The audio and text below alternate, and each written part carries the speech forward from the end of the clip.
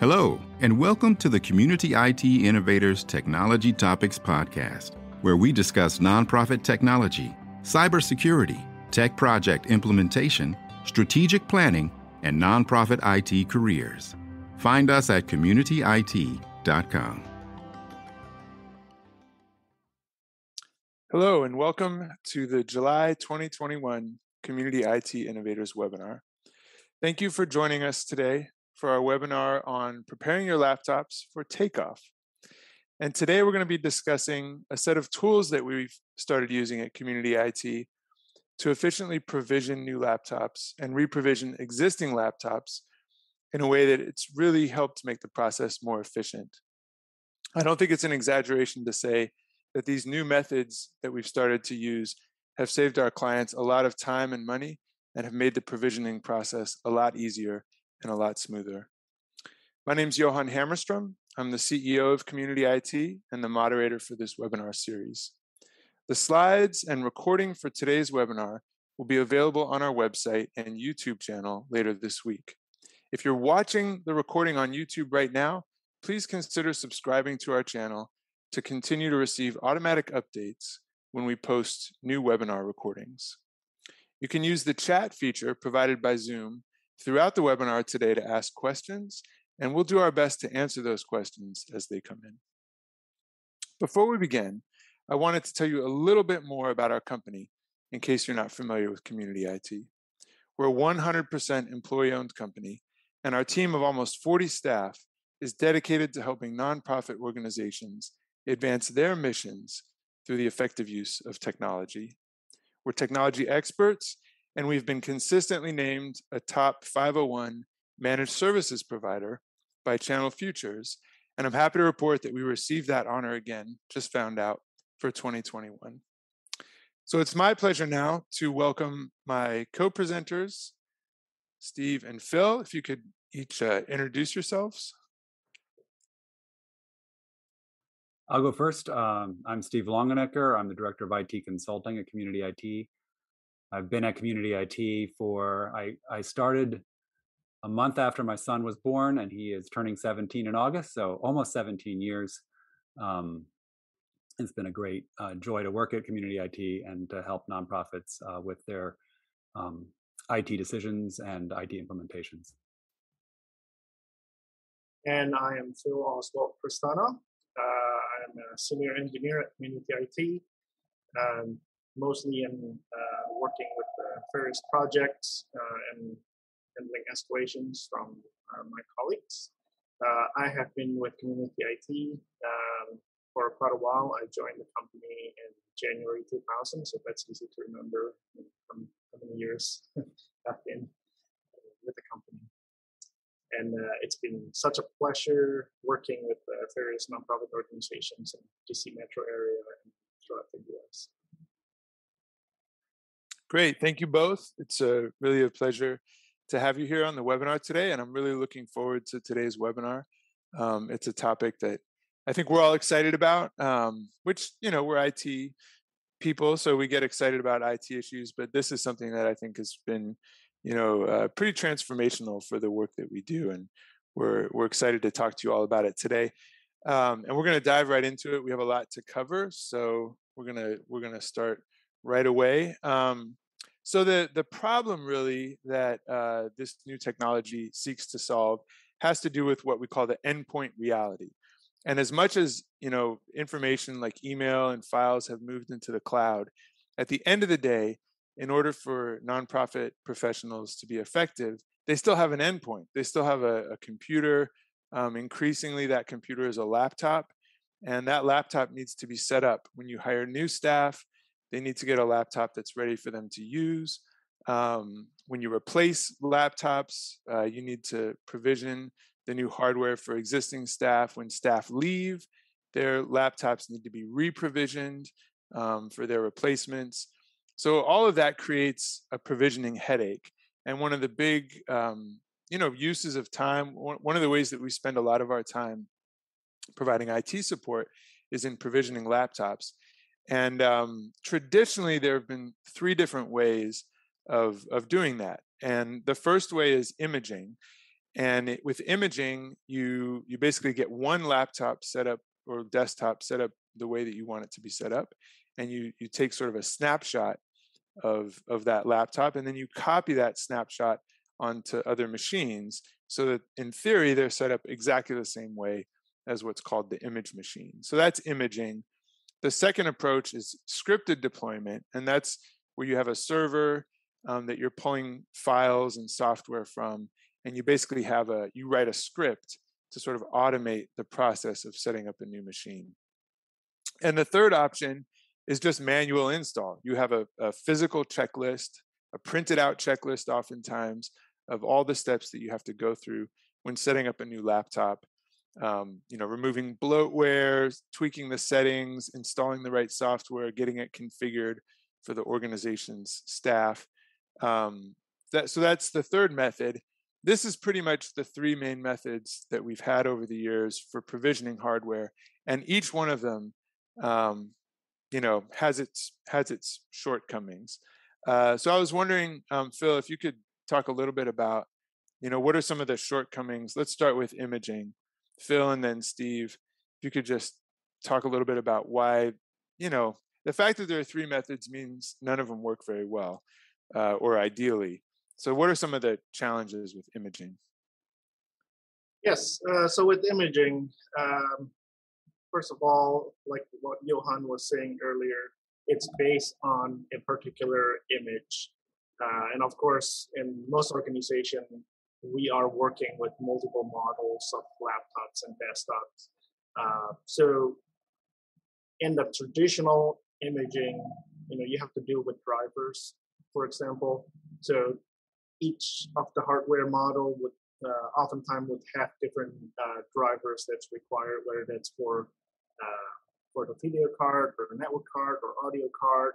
And if there's a mismatch, sometimes it can cause the famous blue screen of death or the purple screen of death, you name it. And so oftentimes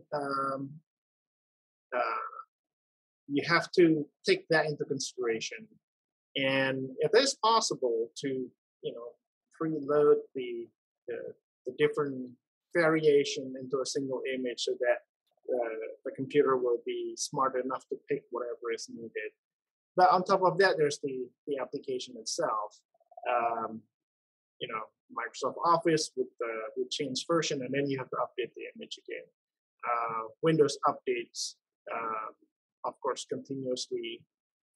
The new one, come up, and then you have to do that. Otherwise, when you run the image and you provision a new computer, then you still have to run Windows updates on top of that. So that's a big hassle. So the biggest thing really is the updates. But then, of course, in order to deploy the image, you need the physical access to the computer. And oftentimes, when it is when it's done through the network, if it's not handled carefully, it can slow down the network. And then suddenly everybody complain about access to files and access to the internet. So that is another issue, aside from just the fact that you have to be physically there, physically available, be with the hardware itself. This method works great when you're deploying hundreds and hundreds of laptops at once, because it's really efficient at that scale. You create the image on the hardware, presumably when you're doing hundreds of laptops at once, all of the laptops are ordered at once. They're all the same hardware profile. So you need one set of drivers, you get that image just right, and then you can blast it out really quickly. If you have hundreds of laptops, I remember days we'd have we would never do it with hundreds and hundreds. We didn't have clients that big, but we could have a room with 30 laptops all being imaged at once off of a switch and from a network. So this is not a bad way to go when you're operating at that kind of scale. Rarely are our clients operating at that kind of scale. And so if you're buying 3 laptops at a time, you buy the 3 laptops, you might have an image for it. And then, the next time you buy laptops 6 months later, 3 more, Dell has updated that hardware. It's the same model number, but it turns out that it's a different network card in there, or a different, video, or just the drivers have updated and so on. So that's kind of the trade-offs that we're making with imaging. And also, I remember the time when we avoid using the network for image deployment by actually putting the image in USB drives. But those are its own hassle, because every time you update an image, you have to update all the USB drives. And then there's a certain percentage of failure. You plug in the USB drive and it's not working. So then you have to find a different one. And you still have to have somebody physically plugging it in for each one of them. Yeah, it ended up taking more time than it saved. And I don't know what the magic number was in terms of how many computers you'd have to be buying in order to actually save time. But I do think it was in the dozens, if not closer to the hundreds, that Steve referenced. Yeah. In my previous life, I was a teacher, and I know that at school, like at Montgomery County, I worked for Montgomery County schools for a while, and there they have, just like, I don't know how many thousands of students there are across the county, but they have lots and lots of computers, and it made sense that every summer they'd make a new image. They had their set models of, these were back in the day when it was all Apple products, but set models of Macs, and that was something that they did in the summer. They just sent staff from the IT department out to different schools with this image, and they would image all the computers, and it was nice. It refreshed everything. You can use it to not just deploy new computers, but to sort of make old computers all the same again. But again, it takes scale for this to be efficient. Yeah. Not a bad solution, but not always a great fit. And I think that led a lot of us into going with the scripted deployment method. But that method had its own shortcomings. Do you want to say a little bit more about those, Steve? Sure. So scripted deployment, the imaging is the idea that you have like an image that fits a particular hardware profile. A scripted deployment is basically not doing that. It's more or less doing what you do manually. When you manually turn on a computer, you turn it on, you run Windows updates, you might update some drivers, you might install some software, you do all these things manually. A scripted deployment basically gets all of the media that you need into either a server or onto a USB stick, like Phil was mentioning before, and then a script runs, and the script calls these things in order and says, okay, first do this, then do that, then do this, then do that. And it's very nice that you can, plug in a USB key to a laptop, go through a short sort of wizard, if you like, that says things like what you want to name the computer, and a couple other like things, is what some other, like, what kind of Office are we going to install? It's going to be Office 2016, it's going to be Office 2019, and all those different options are in the scripted stuff and the scripted resources, the script resources that are on that USB. And then you can walk away and you can come back, an hour and a half later, and it's all just so, because it's all been mapped out with the script. It still needs regular refreshing. The drivers that are on that USB stick, and you could use it on a server, but you get a new model of computer from Lenovo or from Dell, and now you need new drivers added to your sort of set of resources that your scripts are using. And if Phil mentioned Office releasing new software, well, that needs to be accounted for, and so that all of those things still apply. It is a little bit more flexible than the imaging solution, because you are basically leveraging the flexibility of like software installation. Software is designed to run on lots of different models. So since you're basically scripting an installation, instead of like installing an image of the software that has to only work with this hardware profile, you are scripting installation of software, and that software installation, recognizes what kind of hardware you're dealing with. So it's a lot more flexible, but it still needs a regular refreshing, and we still need to plug either the USB drive into the computer to run it, or the computer needs to be turned on in the office where the server that does this is located. It still requires physical access to the computer by the on the part of the technician. Yes, and it is definitely a better solution compared to imaging, stored-out imaging, because it's modular, but there's still the same limitation in a sense as far as physical access. And these weren't necessarily viewed as limitations, I don't think either, until really the pandemic really made those limitations really evident. Yeah. And then the old-fashioned tried and true. That's right. Yeah, manual. If all else fails, give the computer to your IT department and have them. Really, it's not when all else fails. It's when you don't have any kind of scale at all. So imaging and scripted deployment just require. So it's it's the only option that we had when we're dealing with clients that had one computer a year, 3 computers a year, where there wasn't worth setting those things up. We did sort of have a scripted deployment for a generic image that we would use at Community IT across our clients. So that's not true. But even when you did a scripted deployment, there was still always manual processes at the end that sort of made the computer custom to the client that the computer belonged to. So we had a generic scripted deployment that we would run on a computer. And then at the end, okay, well, we know this client needs this and they need this software and they have this special thing. And so we have to do all of that. So there's the checklist and there you go. And yeah, we have unreliable down there because we're human beings. And even with a checklist, people make mistakes.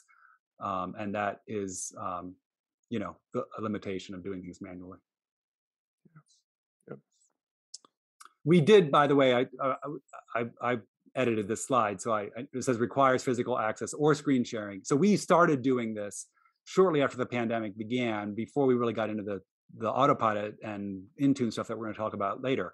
And so we were doing this sort of manual install approach when clients were saying, can we make this more efficient? Can we just ship this computer directly to, so-and-so? They're in Kansas, for God's sakes, because they've gone home because there's no one at the office and they've gone home to, whatever, live with their family or whatever. And so we would ship stuff to them, but then we're sort of on the phone with them, talking them through the initial setup. And then we have to screen share with them as soon as we can, as soon as we have the ability to do that. And then we're sort of doing it with them remotely. So we're not necessarily physically on the computer, but we're still, in a sense, needing to be sort of mediating the experience through a screen sharing type thing. Yeah, and it just adds inefficiencies, and it's, even with the friendliest, most efficient IT department, it still creates frustrations and challenges. If there were no better way, we would live with it. So, in summary, this whole question of provisioning is something that it's been a perennial challenge for IT.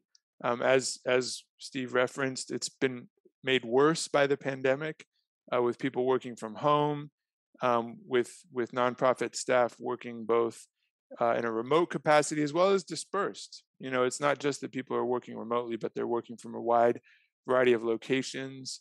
I think a lot of organizations are starting to bring on staff from other parts of the country, and as was clear from sort of the challenges of the traditional provisioning methods, just exacerbates some of those challenges.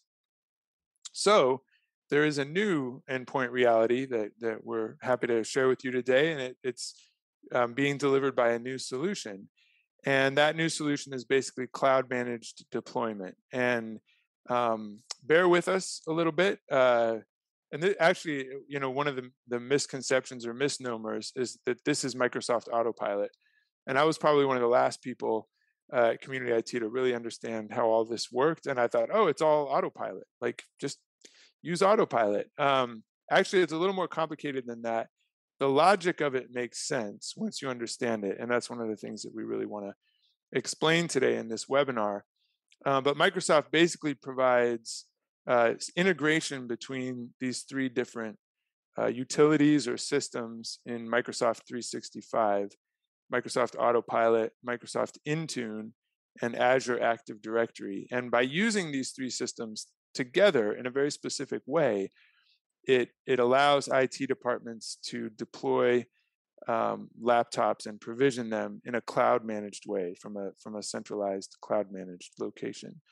So we're going to go into more detail. Steve, do you mind walking us through this diagram? Sure. So the idea here is that, I mean, first of all, this is kind of dependent on the fact that Microsoft is, the hegemony that Microsoft wants to have over the world is impressive, and sometimes I think people view it as scary, and maybe appropriately so, but it's also super duper convenient, particularly for nonprofits with which Microsoft has been exceedingly generous over the year in terms of their pricing. So everything here is provided by Microsoft, and in IT we talk about the Microsoft stack, and there are other stacks that other large vendors might provide. But the Microsoft stack, it's important to think about these different layers, and the fact that Microsoft is providing all of them makes for them to have opportunities for integrations that just can't be beat. And in fact, one of the things that's not on this diagram, but it's not trivial at all, is the fact that the Windows operating system is also a Microsoft product, and all of this depends on the fact that they've built these hooks into Windows 10. So this is something that came out sort of with Windows 10. So with Windows 10, Microsoft has made it possible for this program called AutoPilot, in which manufacturers actually, as part of sort of speccing and building the machine, they get what's called a hardware hash from the particular laptop. And this can be done with desktops as well, but we really focus on laptops in this presentation because that's really the form factor that this really makes the most sense for, but it works fine with desktops. But a laptop has a hardware hash. It's depending on a lot of different things. And if you actually, I think, Phil, you're the engineer here, but I believe that if you make a radical change to a laptop, replacing the motherboard certainly, but even some of the other hardware potentially, that hash might change. But the hash is unique to that machine. And so Dell is the vendor we work with the most, but all the big players, Lenovo, HP, they would all be part of this program. You need to basically let's just use Dell as our example. You need to make Dell your partner, and I'm sorry if I'm stealing from the next slide, but Dell basically says, all right, this laptop is tied to this Azure Active Directory, and they do that before they even ship the laptop. It's sort of part of the shipping process. So then that enrolls the hardware in your Azure Active Directory. Azure Active Directory then is sort of the place where all the user accounts and computer accounts are sort of kept track of. And part of Azure Active Directory is part of Microsoft 365. So again, we're part of that stack. And Microsoft 365 has added to their Azure suite of services, or 365 suite of services, depending on sort of which frame of reference you want to use, a device management platform. And this device management platform doesn't have to only manage Windows devices. It actually they wanted to be able to manage iOS and Android devices as well, but it's obviously very good at managing Windows devices. And so AutoPilot enrolls you in Azure Active Directory. Azure Active Directory then says you are part of this group of policies, and you should get this device. These policies should be applied to your device. And just a quick, addition. Yep. The policies really are managed by Intune. Right. So that's the name of the platform that is the actual set of policies. Yeah, thank you for that clarification. And the policies there are no policies in a fresh 365 tenant. I mean, the policies are created. There's a bunch of policies that are sort of generic that you can add yourself. Microsoft has a bunch of templates, but there are none to start with, and so someone has to add those policies. That would be the role of community IT for our clients. And we'll get into that. We're going to go into each one of these in a lot more detail. So we'll talk in a few minutes about policies that we recommend, what we recommend configuring, the kinds of things you can do with Intune policies. But I think the place to start is with Azure Active Directory. So just to clarify a little bit more, because that's sort of the centerpiece of this whole system is the Azure Active Directory. So having a better understanding of what that is and how it works is really important to understanding this whole provisioning method. So Azure Active Directory is the cloud-based version of Microsoft's Active Directory, which is basically a system that runs on servers. So for many years, most small, medium, large organizations had a server in their office. Those of you who are in IT would know it as a domain controller. You may have heard that term, or DC. And that server hosts the Active Directory, which is basically a list of all the users, user accounts, and all the computers. And it's the thing that you authenticate against when you log into your laptop. So back in the old days, you had a desktop. You'd come into the office, you'd put in your username and password. It would verify your username and password with the Active Directory. And if it matched, you're able to log into your computer. At that point, you were logging on to what was known as the domain. And once you were logged into the domain, you could get to your mailbox. On a Microsoft Exchange server, you could get to files that you had access to. On your file server, you could print things to printers that you had access to. So the on-premise Active Directory was really that record of identity that gave you access to different resources. Azure Active Directory is the version of that that lives in the cloud. So for those of you who have Office 365 for your email, you're logging into Outlook either on the web or you're connecting to Office 365 from your desktop Outlook.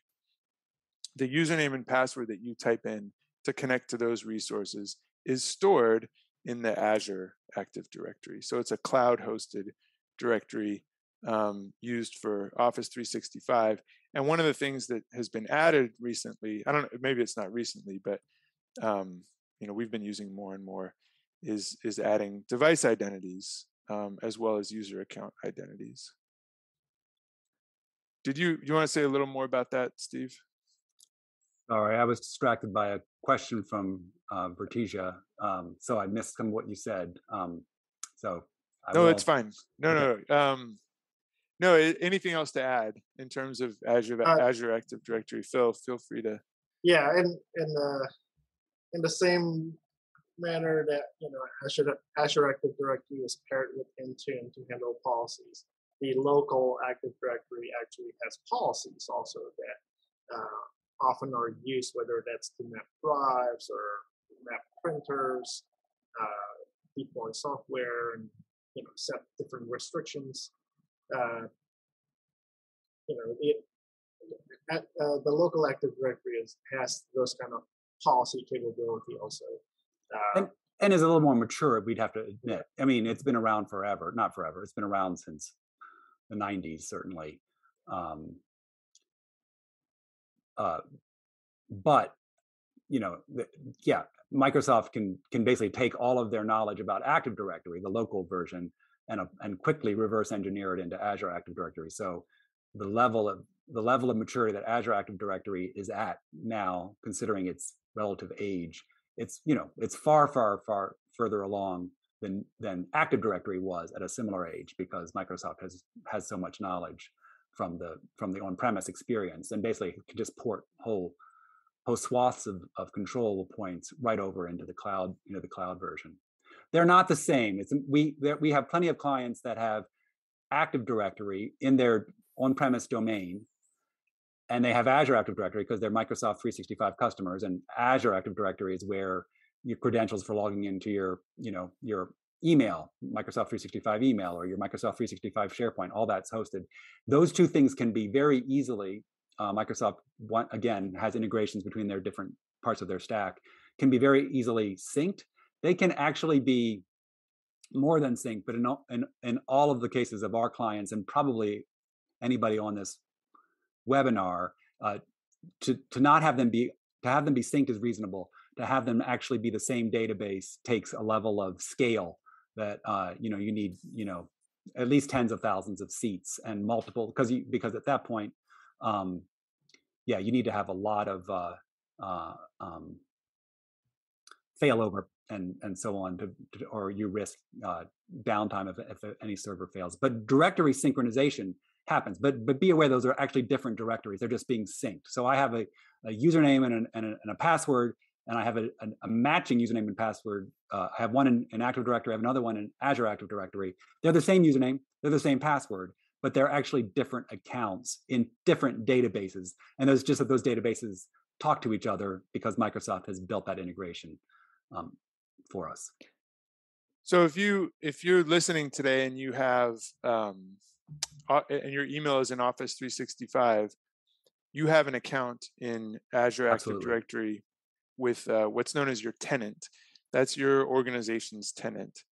And is it fair to say that that Azure Active Directory is really kind of the way of the future for Microsoft, and they're building all of these things, around Azure Active Directory? I'd say so. Yeah, I think it's going to take a long time for the really, really big players to completely to move away from Active Directory entirely, but because they have such huge on-premise infrastructures.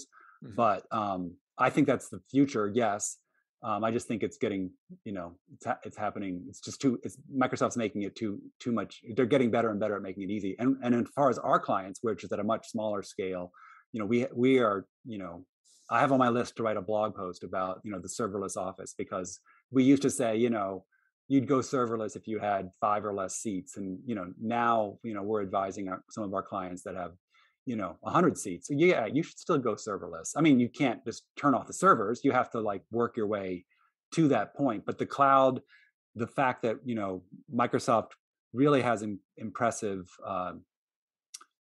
points of integration between all of these local devices and the cloud makes it possible.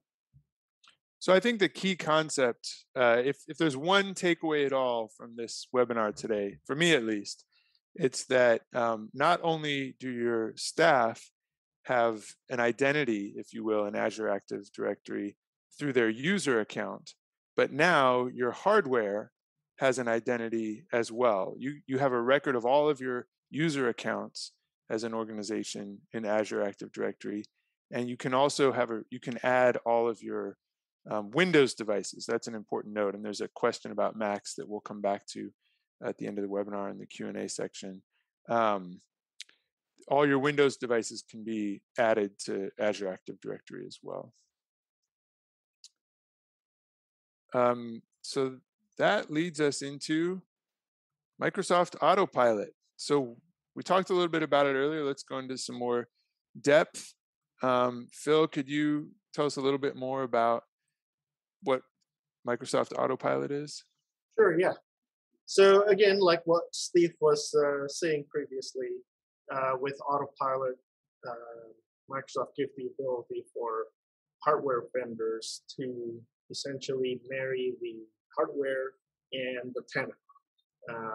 As Johan mentioned earlier, when you have Azure Active Directory that is located in the Microsoft tenant, which is identified by the organization for the organization identity.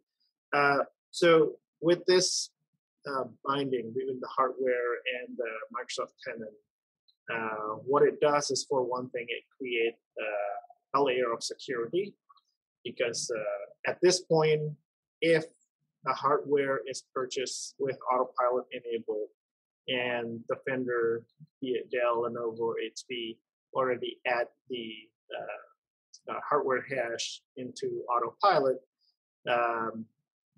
in order for a person to use that computer, that person will have to actually use the organization credential, username and password that belong to the organization.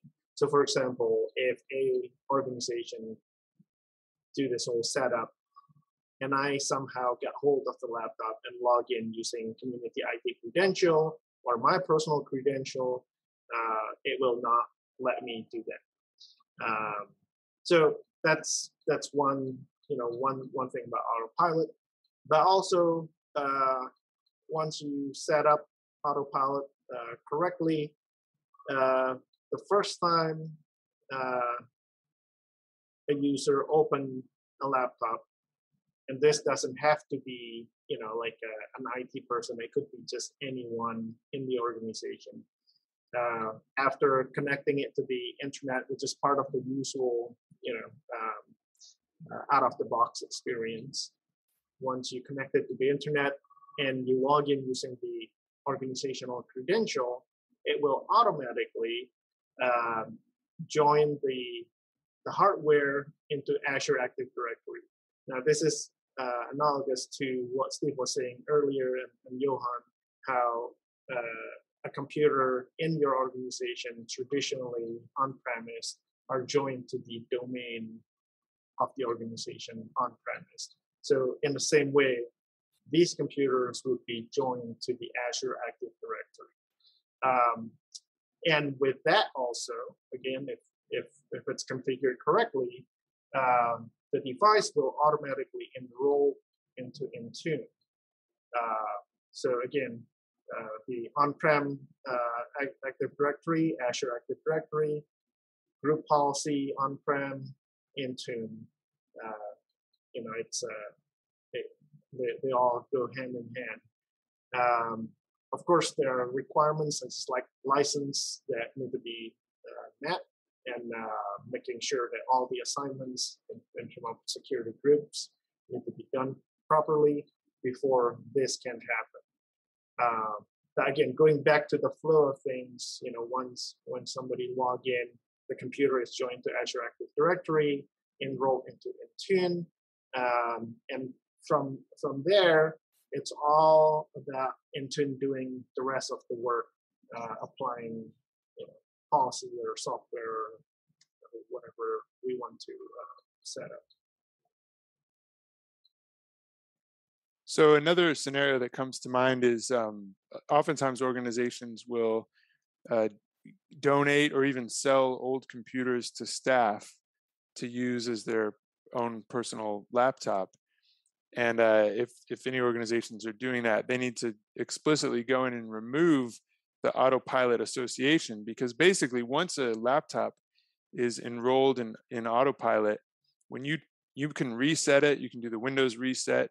The very first screens you come to once you connect to the internet require you to log in with an organization user account, and then you're off to the races with the laptop basically being joined to the organization's Active Directory. You once it's enrolled in AutoPilot, you simply cannot set the laptop up to any other organization or to a personal account. Is that accurate?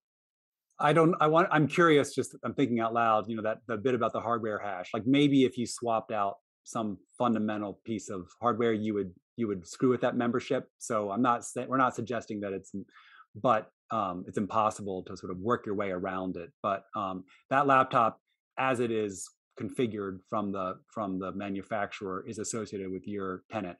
The out of the box experience that there's actually, it's like, you can Google, it's like OBBE or something like that. Like there's an acronym for everything in IT, but OBE, the out of the box experience that the user goes through. Anybody that's set up a new laptop, it looks like it's the same. Basically, it's like, is English the language you want? Is this a US keyboard? Do you want to connect to the internet? Choose your wireless network. Up until that point, basically, and at that point, instead of saying, log in with a Microsoft log in with a Microsoft ID or your work school account, very generic. It says, log in with your community IT account, because it's AutoPilot bound to community IT, using community IT as the organization example in that. It's great, and it's great that you can basically ship it directly to someone's house, tell them to turn it on, and just walk through a pretty straight. We have a little guide that we provide as a link in our documentation, but you really almost don't need that. It just runs. Yep.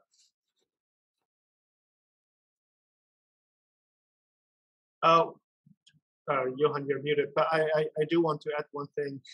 With AutoPilot also, one nice feature is, let's say, a person in the organization that is using a laptop that has been configured through AutoPilot. leave the organization, and then you want to reassign this laptop to another user, there is a nice feature with AutoPilot called AutoPilot Reset, where you can just do that from the Azure Active Directory console or Intune console, and as far as the computer is connected to the internet somewhere, it will do the reset on its own, and the next person can use it, fresh, through the out-of-the-box experience again, without you having to do much work really. Typically, when we reassign laptop to a user, either we have to re-image or at least clean up the current Windows profile before reassigning it, or if we don't, even though it's working, you run into a risk of running out of hard drive space because there's all this files that's just filling up the hard drive. Yeah, thank you, Phil. That's a great point. I should, it's real quick, but I should clarify too that that the idea of, okay, we do want to give this 5-year-old laptop to a staff person to take home for their personal use. It's not like unenrolling it from AutoPilot is difficult. All of this is done through the admin portal, which is a web-based portal that you connect. It's basically the Microsoft 365 admin portal, and it's these are just clicks, very very very fast stuff that you can do. Resetting it to like AutoPilot reset, a couple clicks. It takes the laptop longer to do that, but it doesn't take it that long. And similarly, removing it from AutoPilot so that someone can take it home and not have to be bound to your tenant is also just a couple clicks. Yeah, and you can enroll existing hardware. Obviously, one of the great things is you buy 5 new laptops from Dell, let's say, and one's going to Kansas, and one's going to California, and one's going to North Carolina. If they're enrolled in AutoPilot, they basically show up ready to be logged into the organization's domain. If you have a staff person who's leaving, you can, on their last day, have them connect to the internet and run the AutoPilot reset, and they can ship the laptop directly to somebody else in the organization, or they can ship it back to the main office. So there's a lot of flexibility in terms of doing all of this remotely and really automatically. So that all sounds great, but of course, once you log in with the laptop account, there you have your fresh installation of Windows. There's a piece missing, and that's configuring the laptop with all of the settings and the software and everything, and that's all done through Microsoft Intune. So let's talk a little bit about Microsoft Intune, what it is and how it works. Phil, do you want to, or Steve, do you want to go first?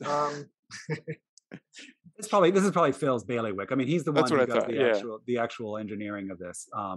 So I don't know whether you want a longer answer or a shorter one. But well, you were off mute, so I thought maybe you had. No, go ahead. Okay, Phil, take it away. Yeah. So one thing I do want to add with AutoPilot from the previous slide.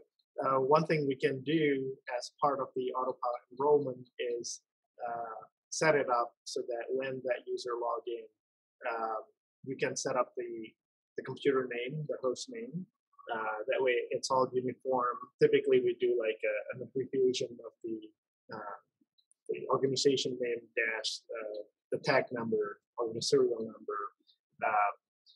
That way, it's not complete random name that Microsoft assigned, which is usually desktop and then some random name. And the other thing is you can set it up so that the user will either have local administrative privilege or just a standard user without local admin privilege. Now, jumping into Intune here, again, as I mentioned earlier, Intune is almost analogous to the group policy for the on-premise domain. So with that, you can create various policies. For example, like as a standard deployment, we set up disk encryption standard, and then have it install various standard applications, and we can run various PowerShell scripts. And again, what's really nice about this is you manage it in the cloud, and as far as there's internet connectivity, those changes will be applied automatically. So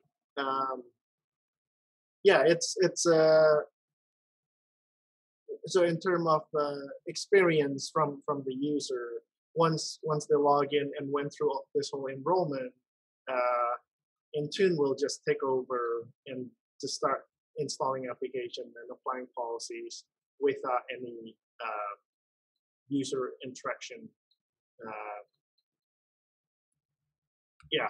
So that really minimize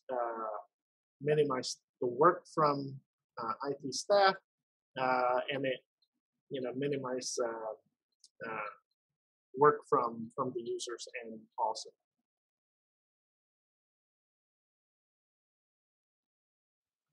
And in your experience, Phil, it's possible to pretty much do everything you need to do from a configuration standpoint.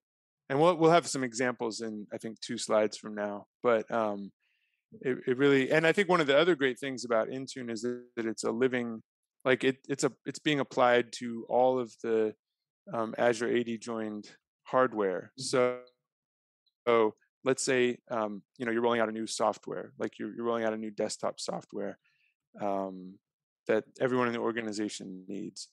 You would just add that up. You would add that into the Intune policy for the entire organization. It would get rolled out in real time, so to speak, but you don't have to remember to now add it to a checklist or to add it to your scripted deployment, because basically if AutoPilot is pulling from Intune, it's pulling the latest configuration as it's constantly being updated for the org. Correct. And I just saw a question flashing earlier whether Microsoft software are the only ones that can be deployed through Intune. The answer is we can deploy most software. Some are not as friendly with Intune. So to pick on Adobe, for example, when you have Adobe Pro, these days the way it works is when you run the installer, you actually have to log in as the user, to grab the license. Well, we obviously can't automate logging in as the user with their credential.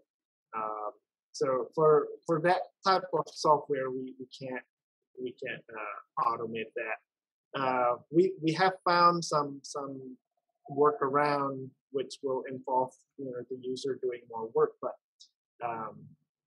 some tasks you just can't automate. My sense is that it's kind of early days with Intune, and that Microsoft is going to continue to develop the platform, and some of those issues that we've run into will hopefully get resolved over time. Some of the questions we've had are about, and someone actually, one of the questions put it really well, like, well, this is Microsoft, so what is all this going to cost? Like, what licenses?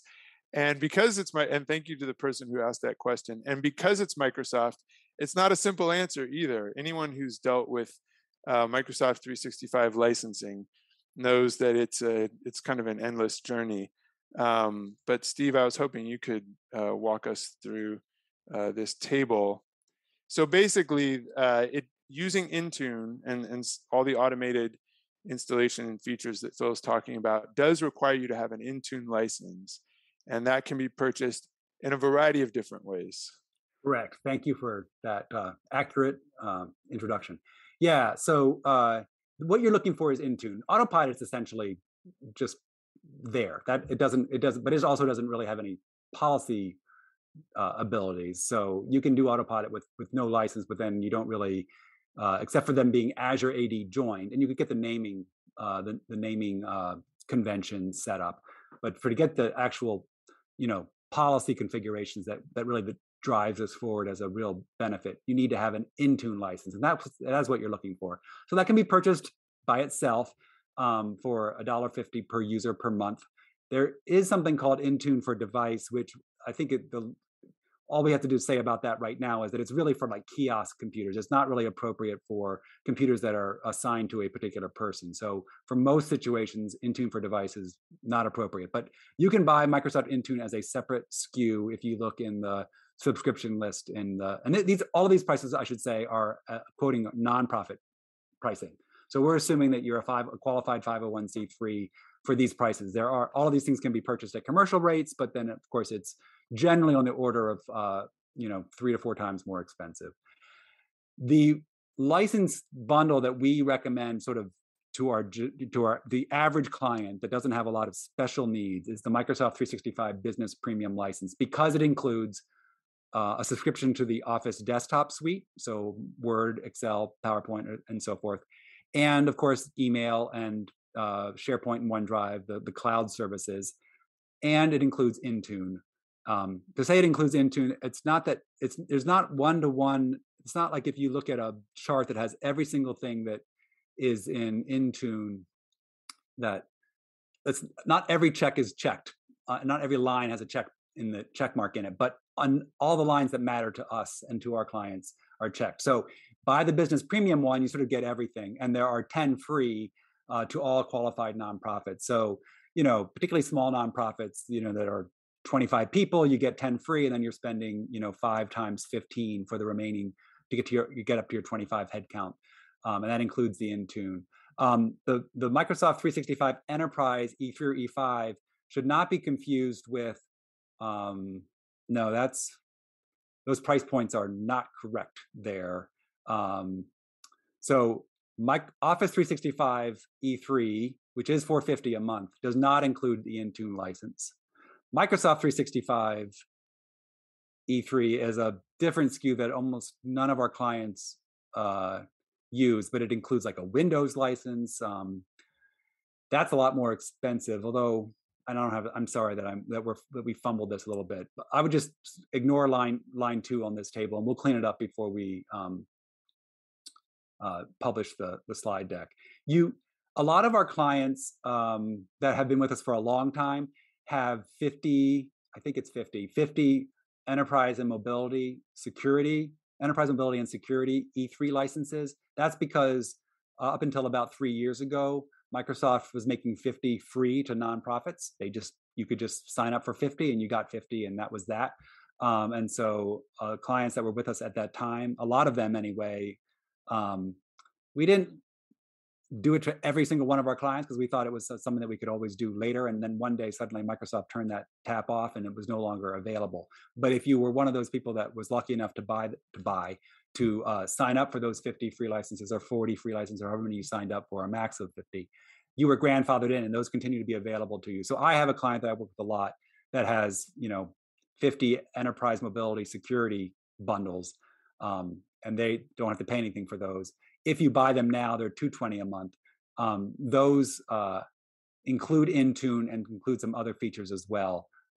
So the way we would do it probably is for a generic client, buy the Business Premium license, you get the Office desktop suite, you get the email, SharePoint, OneDrive, all the sort of the cloud services, you get your Intune license, and that pretty much covers most of the things that you need. You get the conditional access for multi-factor authentication. You get pretty much what we think a typical nonprofit would need. If you're already sort of tied into E3 licensing and you really want to stick with that, there are some things in E3 that aren't included in Business Premium.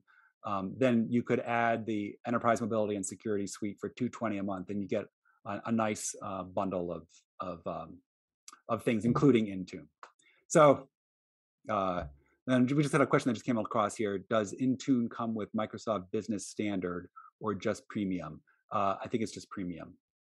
Yeah, you need the Premium license to get the Intune. I'm pretty sure of that. Thank you, Steve. Yeah, and I'm sorry for grabbing the wrong price there. It's tricky because Microsoft 365 and Office 365, the E3s look the same, but I thought I finally had it. I thought I finally had Microsoft licensing clear, and it's humbling. You think you finally got it figured out, and then on a live webinar, you realize you still have more to learn. So let's and also ahead, recently, well, not too long ago, Microsoft changed the naming. Changed the names. Michael Shelley just told, sent us a private message to us. Microsoft doesn't have it figured out, and that's absolutely right. The marketing people at Microsoft run amok all the time, so we just try to keep up. Yeah, it's whatever it is, it's a great deal, because at nonprofit pricing, this stuff is great. So we shouldn't give Microsoft too hard a time about this. No, and they eventually get to the right answer on most things. So we are running low on time. We have about 5 minutes left in the webinar. We do want to talk briefly about some of the things that you can do with Intune. I think we've talked about this at length, so we don't need to go through this procurement slide. But what are some of our standard recommendations, Phil? What do we recommend configuring Intune to do out of the box when a new laptop is being set up? Yeah, and this goes hand in hand with planning, right? Planning is always important, and I believe there was a question at some point asking about how much time that all this will take. With the proper planning, essentially with standard applications and standard configurations, such as what you see in the screen right now, you can get this up and running within 2 to 3 hours, including testing if you have the hardware ready to go for testing. And so, standard recommendation these days, BitBlocker is a standard recommendation. As you know, security is becoming more and more important. Naming convention for computer, absolutely. If you work with community IT, you typically install our management agent. For some large nonprofit organization, you might have your own management agent that can be pushed to install. Any browser, Chrome, Firefox, OneDrive Sync, we usually set it up so that it automatically log in, automatically sync the desktop, my documents, and things like that.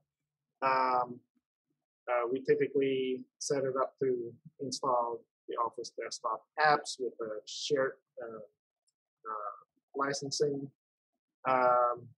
Now, Windows Hello is sort of an organizational preference. Some people like using Windows Hello, some don't. So we can actually enable or disable Windows Hello.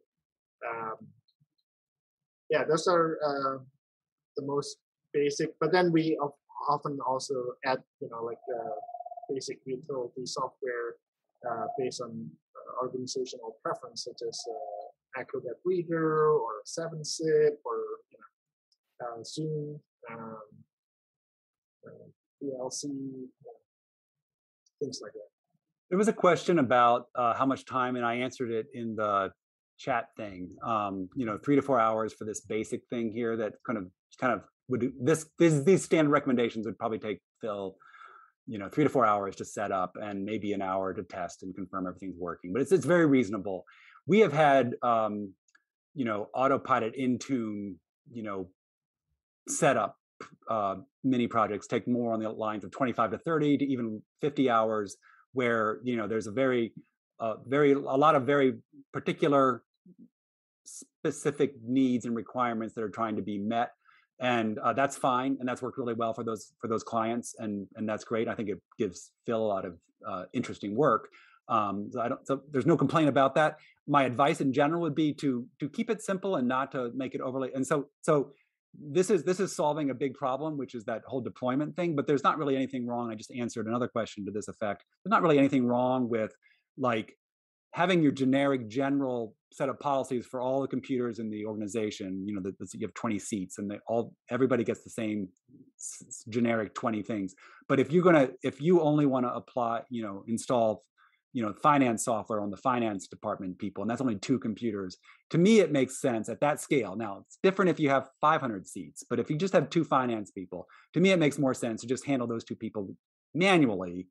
Afterwards, they get the computer, they turn it on, they log in, the Intune policies apply, everything's perfect, and they have a generic computer, and then they call our help desk, and we help them set up the finance software. So that's just a sort of a strategic way that I look at things. Although, again, we have, we want very secure VPN, and we want this applied in a certain way, and we need this and we need that, and we want when you open up your browser, we want it to go to the internet first. All these things. The more that you add these things, the more it drives up sort of the baseline cost. But if you're going to be, if that's something that's spread out over enough computers, you get a return on investment on that. But if it's only for 10 computers, because you only have 10 seats, at some point you need to pump the brakes on that. I do want to address one question, which is, can you deploy only to certain groups? The answer is yes, because you can have the generic configuration that deploys to all AutoPilot devices, but then you can have, for example, executive team get these certain ones. It's all similar to group policy. It's all driven by groups, so you can create different user groups to specify. So there's tremendous granular control. I guess what I was cautioning is strategically how much control you want to exercise and how much complexity you want to build into this depends on your scale. It's probably not worth the extra effort if you're talking about an exception that only applies to like 1 or 2 computers. But that's a decision that you can make on it by individual clients. So we're at time. We have one more slide that we can go through quickly, and these are some of the lessons learned. You want to plan this out carefully. It's not something that you can just kind of whip up quickly. It requires sort of careful planning.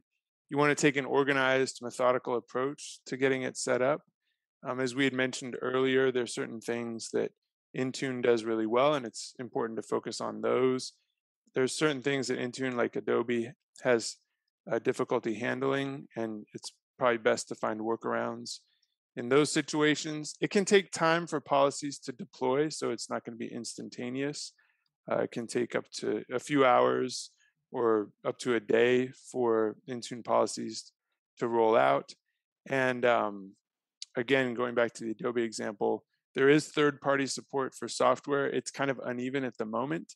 And so that's something that requires careful planning.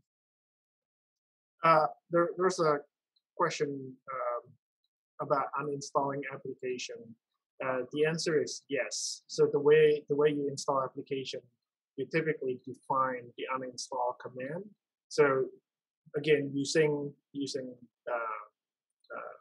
policy assignment, you can actually say uninstall it for this person or this group of people. So yes, there's a way to do that. Great. All right. Well, I'm sorry to kind of abruptly end this. Oh boy. Well, we don't have time to go through this, unfortunately. That'll have to be for a future webinar. I think we might need a part 2 of this webinar. Here's the overview. All of these slides will be available after the webinar. If you have questions, if you want to set up a call with us to go into a deeper dive on Intune, how you could potentially use it at your organization, you can send an email to connect@communityit.com, or you can click on this link, which I will send out in the chat, to schedule some time with us. We'd love to talk more about your specific situation. And next month, this will be somewhat of a part 2 of this topic. Our webinar next month is going to be about beyond the office. So I know a lot of organizations are planning a return to the office, but a lot of organizations are also considering a new way forward that involves less reliance on a central office. And that has big implications for IT. And in some ways, this whole webinar on AutoPilot is just the tip of the iceberg. And there's a lot more to discuss. Steve alluded to some of that earlier with the serverless office. And there's some specific issues related to AutoPilot in the Q&A today that we might work into next month's webinar. So we encourage you to sign up for next month's webinar. I think it'll be a good companion to what we've been discussing today. and we look forward to seeing you there. Thank you so much for joining us today. We love doing these webinars. Thank you for the great questions. And anyone whose question we didn't get a chance to answer today, we'll do our best to follow up with you after the webinar. Steve, Phil, any closing thoughts? It's been really fun talking about this. I wish we had more time to waste from our audience members, because I love talking about this stuff and it's really interesting. Yeah, and it has really worked well for many of our clients that have utilized AutoPilot and Intune, even internationally. For clients having devices sent to Europe or other part of the countries. The world, and it is working well. Great. Yeah, if you're interested in a part 2 of this webinar, we weren't sure, how much interest there would be in this topic, but if you'd like a part 2 or a deeper dive on some specific subtopics that came up for you today, go ahead and send that email to connect@communityit.com, and we'd be happy to put together an AutoPilot part 2 webinar later this year. All right. Well, thank you very much. I hope you all have a great afternoon, and thank you for joining us today. Community IT does these free webinars and podcasts for our community, and we love sharing our knowledge and experience. If you have more questions or are having trouble with your IT at your nonprofit, please get in touch with us on our website, www.communityit.com, so we can start a conversation or schedule an assessment. Downloading any of our free resources there will get you signed up for our webinar reminders, and you can attend our next webinar in real time and ask our experts your own questions. If you love podcasts, please subscribe and leave us a rating to help others find this leadership resource for nonprofits.